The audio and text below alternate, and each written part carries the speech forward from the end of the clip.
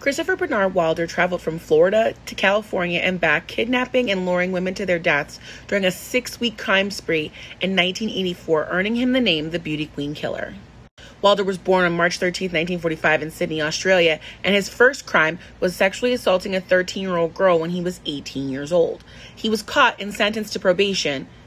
Wilder got married in 1968, but his wife left him a week later after she realized who she was getting married to.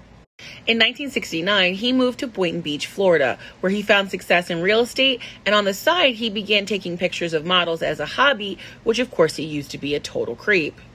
Between 1971 and 1975, he was charged with a lot of sexual misconduct cases during these photo shoots.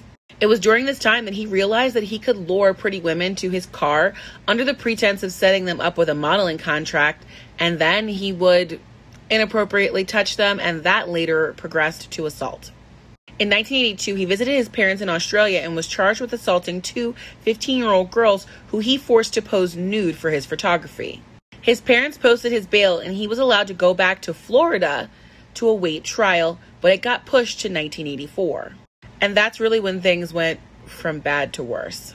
It's believed that his first murders happened in February of 1984 when Wilder raced his Porsche at the Miami Grand Prix on February 26. A girl by the name of Rosario Gonzalez was there as a spokesmodel, and she disappeared from the event. Then on March 5th, Wilder's ex-girlfriend and former Miss Florida finalist Elizabeth Kenyon went missing. Both women are still missing but are assumed to be his first victims. On March 18th, Wilder met Teresa Waite Ferguson at the Merritt Square Mall and murdered her after luring her away. Her body was discovered on March 23rd. Then he abducted Linda Grover from the Governor Square Mall in Tallahassee. She denied his request to model for him, and he threw a blanket over her head and put her in his trunk. Then he took her to Glen Oaks Motel in Georgia, where he assaulted her, blinded her by gluing her eyes shut with super glue, and beat her. She still managed to get away from him and lock herself in the bathroom, where she began screaming and banging on the walls to alert the other motel guests. Wilder fled to Texas. On March 21st, he approached Terry Walken in Beaumont, Texas, and she turned him down. 2 days later, he saw her again, and there he kidnapped her. She was found stabbed to death in a canal on March 26th. On March 25th, he abducted Susan Logan at the Penn Square Mall in Oklahoma City. He took her to Newton, Kansas. There he assaulted her, and then the following morning he drove to Milford Reservoir, where he dumped her body.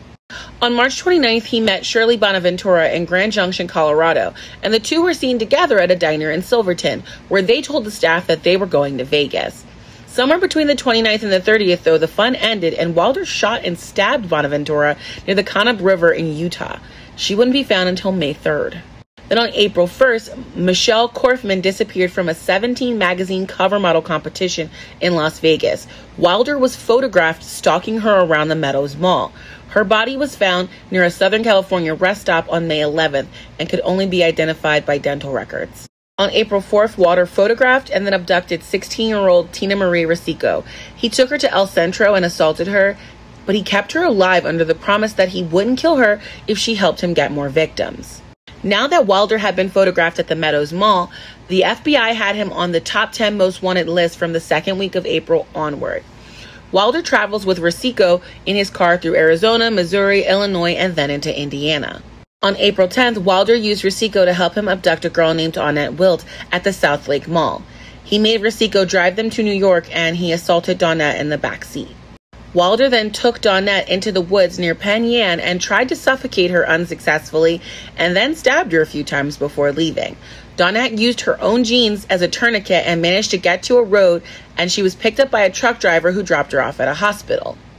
After a pretty serious life-saving surgery, Dawnette told the FBI that Wilder was heading to Canada. Wilder kidnapped a woman named Beth Dodge at the Eastview Mall in Victor, New York. He shot her and dumped her body on the side of the road. Then he and Rosico drove to Logan Airport in Boston in Beth's car, and Wilder bought her a ticket to Los Angeles and then drove to Beverly, Massachusetts, where he tried to abduct another woman, but he failed. At this point, he's wanted across the entire United States. There are roughly 500 FBI officers trying to track him down, and Wilder knew that things were getting close to the end. He stopped at Vic's Getty service station in Colebrook, New Hampshire on April 13th to ask for directions to Canada.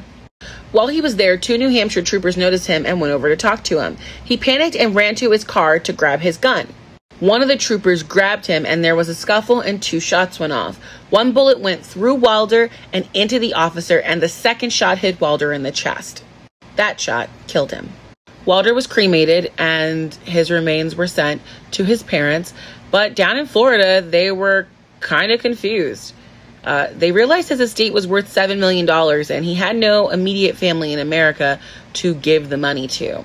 So there was a trial that happened in 1986, and they determined at that trial that the $7 million would be split up between his family back in Australia and the victims of his crimes and their families.